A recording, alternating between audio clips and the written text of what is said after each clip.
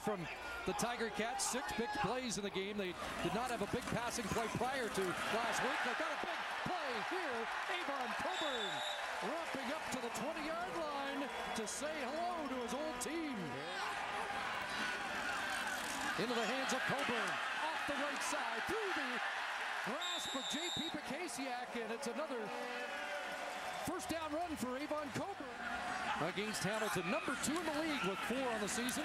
Second down, and they'll screen it. And Cobourne, a lot of field ahead of him, following Peter Diakowski, and still going inside the 5.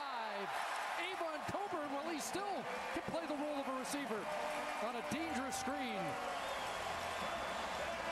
And he catches the Montreal Alouettes in a stunt up front. You can see Shea Emery up in the line of scrimmage with Ramon Guzman off the edge to your right. They're both coming on the blitz, and none of them pick up the running back out of the backfield in Cobourne, and he's got big Peter Diakowski out in front of him, who's going to make a big block to get him down inside that goal line area right there on the safety, Jeff Heck. In Sarah's feature on Cobourne yesterday on SportsCenter, he mentioned he likes the trash talk.